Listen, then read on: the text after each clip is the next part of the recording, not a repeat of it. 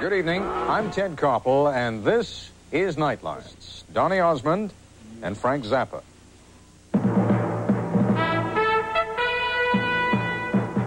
This is ABC News Nightline. Reporting from Washington, Ted Koppel. In the world of music videos, tonight's MTV Music Awards ceremony in New York is what the Emmys are to television and the Oscars are to movies. It is the music video industry honoring its own. For the record, no pun intended, Bruce Springsteen won the award for Best Stage Performance, beating out Tina Turner and David Bowie. A number of the songs up for recognition tonight have been receiving a great deal of recognition in recent weeks, and not the most approving kind. Simply stated, a lot of people, and they are becoming increasingly vocal, find the songs and the rock video performances that go with them offensive. Even if your tolerance for explicit language is relatively high, you're quite likely to find them offensive also. Our dilemma in focusing on the subject was this: how explicit were we going to get? Well, we have left out some of the most offensive material, but what's been left in, if John Denver and Frank Sinatra are your speed, is still likely to curl your hair. But understand, these songs are routinely played on radio stations, and if you have cable, more likely than not, your kids have already seen and heard what some of you will see and hear for the first time tonight. Here's Nightline correspondent Jeff Greenfield. We think this subject matter is totally inappropriate, and that's why we're making a fuss. One group of parents has heard more than enough. The Parents Music Resource Center wants a labeling system for albums and tapes, much like movies are rated today. Later this month, a Senate committee will hold hearings on the question, a tribute to the clout of the center, whose members include Susan Baker, wife of Treasury Secretary James Baker. At least the movie industry has given us labels so we can know what we're in for when we go to a movie. We have some idea. With music, you have none. Named Nikki. Guess you could say she was a sex fiend. I met her in a hotel lobby masturbating with a magazine. I'm not saying that I admire most of these lyrics. Journalist Nat Hentoff, a passionate civil libertarian. Many of them are not songs at all. They're just words thrown against the wall. And some of them are kind of disgusting. But who's supposed to decide? Who draws the line? Love for sale. Advertising young love for sale. Drawing the line has always been a question.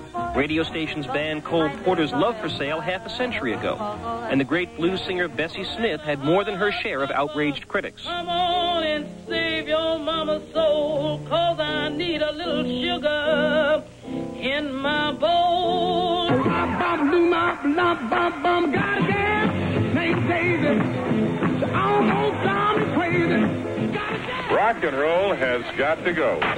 Almost drives me crazy. The obscenity and vulgarity. Indeed, why you don't know what you do to me, to But it was the arrival of rock and roll 30 years ago, raw, powerful music for black adults that was adopted by white teenagers, that really focused outrage. It is a contributing factor to our juvenile delinquency of today. A whole generation of Americans was raised on the belief that the Kingsmen's hit, Louie Louie, contained obscene lyrics.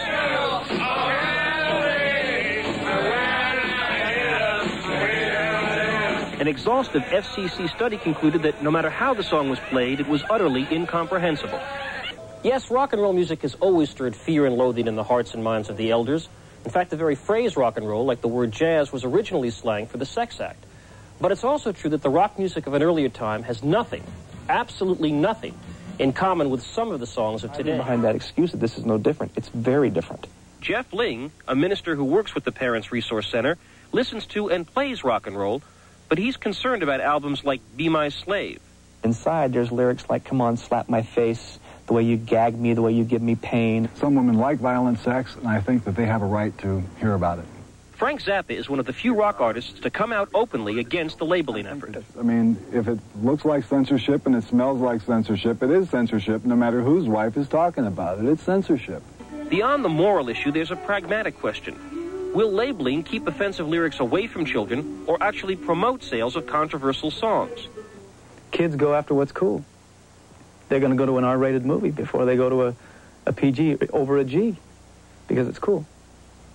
And if you censor it, it's going to be more cool to buy the hardcore lyrics. Later, we'll be joined by pop star Donny Osmond, but next, when we return, we'll talk with Kandy Stroud, spokesperson for the parents group that wants to rate pop records. And on the other side of the issue, Frank Zappa, a rock innovator who's never been at a loss for words or music. Among the most successful albums condemned by the Parents Music Resource Center are Dirty Mind by Prince, Twisted Sister's Stay Hungry, which has sold more than 2 million copies, and Madonna's Like a Virgin, a former #1 record which has been on the charts for 41 weeks. This is ABC News Nightline, brought to you by Sears. Zappa and the Mothers of Invention. His underground hits carried such classic titles as Susie Cream Cheese, Brown Shoes Don't Make It, and Call Any Vegetable, plus several with lyrics that we'd have trouble quoting. In the early 70s, Zappa and his group were banned from the Royal Albert Hall in London in a dispute over obscenity. Frank Zappa joins us now live in our Los Angeles bureau.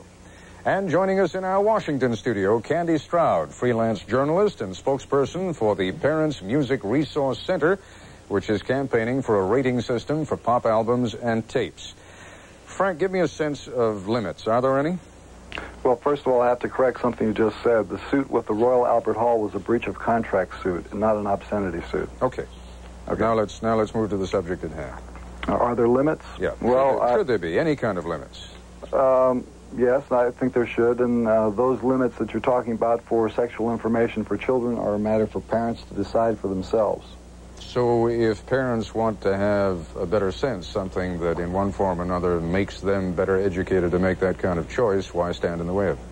Because what the PMRC is suggesting in terms of remedies for the problem are roughly the equivalent of saying, well, this man has dandruff, so we're going to cure it by cutting his head off. Their proposals are really dumb if you take away the aroma and look at the mechanics of what they are, and they're also very dangerous in terms of what they can lead to for violating your right to free speech, your right to assemble, because they want to apply the same ratings to live concerts, and the right to due process for people. For example, if you're a songwriter and you have a song included on an album that gets an X, and through no fault of your own, the album is banned from stores or the sales of it are impinged on in some way, you don't have a chance. The analogy you draw is a colorful one, but why is it any different, for example, than rating movies and saying if you are below a certain age, you can't go to see such and such a movie unless accompanied by adult, and in some cases not at all, unless you are of a certain age? Well, I think that in law, when they deal with matters pertaining to the First Amendment, that a lawyer told me this, that you're supposed to look for the least restrictive option. And in this case, the least restrictive option would be this, to realize that rock and roll is not written or performed for people with conservative taste.